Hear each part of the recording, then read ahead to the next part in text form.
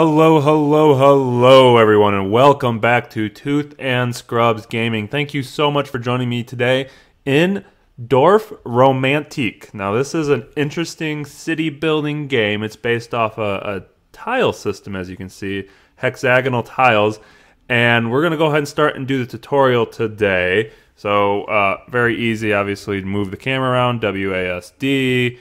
We can use the key and E keys to rotate, zoom in and out with the mouse wheel. So here's the actual game itself. So in Dorfromantik, you build landscape out of hexagonal tiles. Click on one of the empty tile slots around your world with the left mouse button to place the top tile on your stack. And as you can see here, when we highlight, we can kind of rotate. We're starting off that center tile. This one looks like it has some trees and a field in it maybe. So let's just go ahead and plop that right there. So we can rotate things like that. So let's just go ahead and connect the field there. So there we go. We got ourselves a full field, and we'll plop some trees there. So we got to get a forest spanning of at least 5 tiles. This way you can form groups of elements like forests or villages. Place tiles next to each other and connect their colored edges to form a forest spanning 5 tiles. Connect the light up. All right, so let's put that there. So this should be 1, 2, 3 now. And if we put this here, that'll be 4. And then last but not least, let's just go ahead and put this one. Ooh, can we do the trees and the village? No. So let's just go ahead and put this one right there. All right, so that gets us a forest of 5 tiles. The tile counter in the bottom right shows you the amount of tiles in your stack. Once it reaches 0, the session will end. Place 3 tiles to continue. Okay, so let's just go ahead and place one there, and we'll place this one right here. There we go. All right, you gain tiles by fulfilling quests, indicated by the speech bubbles. So you can see there's a speech bubble above this one and one up here. To complete this quest, add at least 5 additional houses to the colored edges. All right, so if we do this, it looks like those are highlighted. So let's, oops, that's spinning quite a bit. Let's go ahead and do that. And then we can put some housing here. And then rotate that again there. So there we go. We've got all the houses. Here's another quest to complete. Connect exactly 2 fields to the quest tile. The symbol in the corner of the speech bubble hints to a follow-up task. Okay. So let's just drop that right there. And then it says go ahead and connect it to 2 fields. So 1, and then rotate that like that, and then 2. Oh no, you added too many fields to the group. Try another.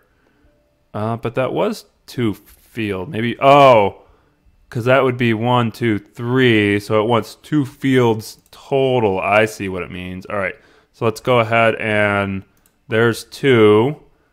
We don't want to use this one. Don't want to use this one, and we'll just put this here, I guess. Here we go. Here's a 1. So we put that here, and that'll give us 3 fields. I see what it means. So you actually have to count the fields on the tile too, not just the tile itself. Completing this quest spawned a flag, which indicates its group can be closed to gain extra points and tiles.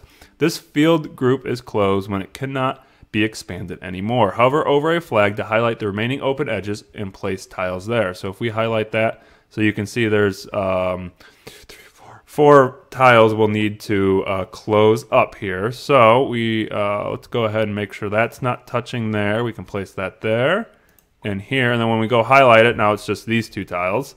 So that would connect. So we got to rotate that away. And then this should close the group. Fantastic. Train tracks and river tiles have placement restriction. Their ends cannot lead into different types of tiles.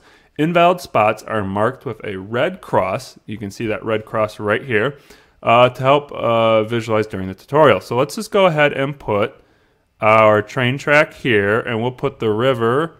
Here. So, and now we got a tile with both. We can, we'll connect our train track like that. Every time you place a tile, you gain points according to how well it fits to its neighboring tile. Collect 200 points to complete the tutorial. Okay, so we will drop our train track there, and we got quite a bit of field to connect, so let's go ahead and connect that field there. Another river chunk, ooh, that has some field to it, so we'll place that guy there. We've got some city and forest. Right there looks pretty good. So if we added 2 tiles to that, we'd get some extra. Let's go ahead and can we rotate that like that? There we go. Some train tracks there, and we're at 90 points. All right, so we are just chugging right along. Let's go ahead and add a field block here. And we can add another field block here and connect all that. And that puts us at 130. So this tile has a little bit of forest and some fields on it. So let's go ahead and put that there. And that's going to put us at 150, almost to the 200 we need. So we'll drop our housing there, and that's going to connect all of that. Fantastic. Oop, and we failed that quest because I wasn't paying attention. It's all right. Let's go ahead and, can we rotate this? Okay, we can't have that turn. That's okay. And there we go. You have completed the tutorial. Congratulations. You also unlocked your first special tile, the windmill. It might show up in your tile stack in your next session.